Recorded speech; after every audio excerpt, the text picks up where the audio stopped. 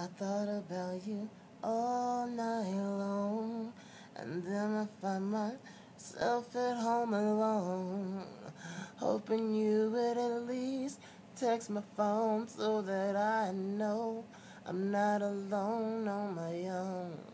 So I know I'm not alone on my own. I drove down the street tonight, thinking of the time of my life, having you right by my side, knowing that I'm loving you right. And then reality opened my eyes, and then I realized I'll forever want you by my side, even till the day I die.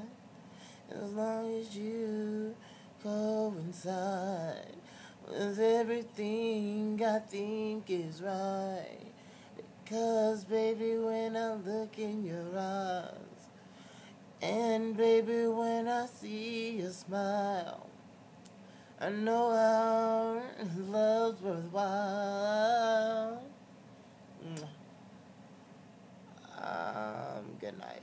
I'm about to go take a shower or go to sleep or pass out or something. I don't know. Something's gonna happen eventually.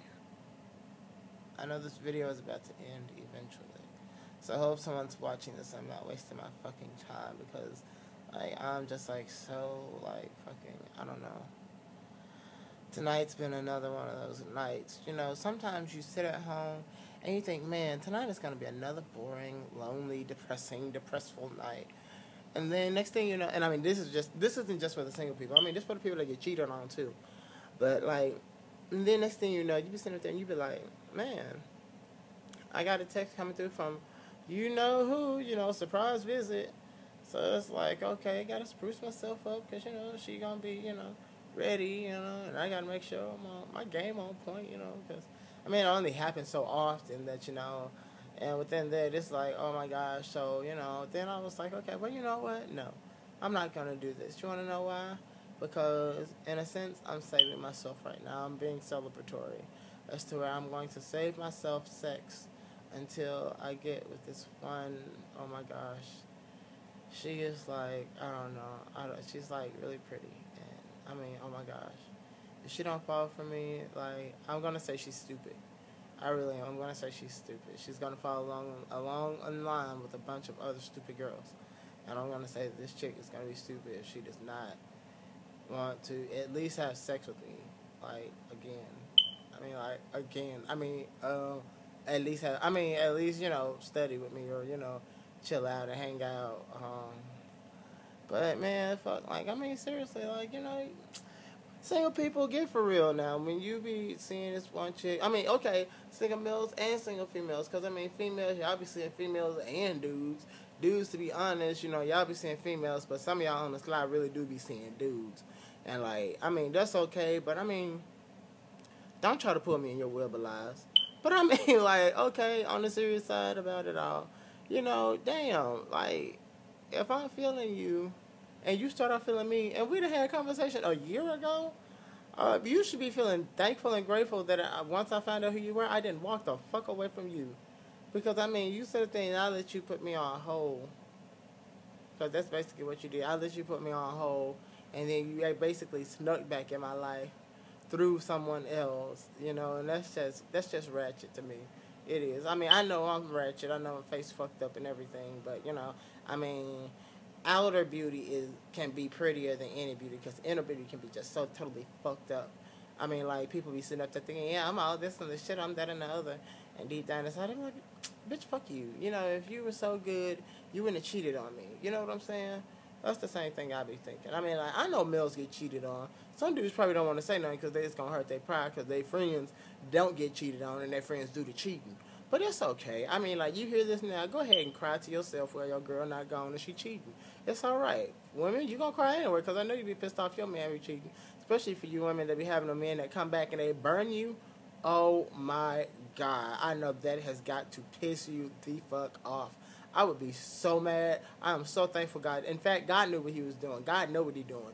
because he didn't make me a girl, because I would have electrocuted a motherfucker if, ooh, that's why I know I could not be a girl. I couldn't take the pipe, because if I took the pipe, ooh, it would be some devastation if you came back to me unfaithful and, ooh, baby.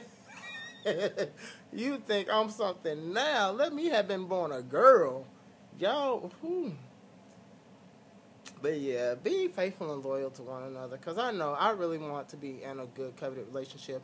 And you whores out there that are married that, cheat. And then you motherfuckers out there that are cheating, that are engaged to your future spouses or supposed to be future spouses.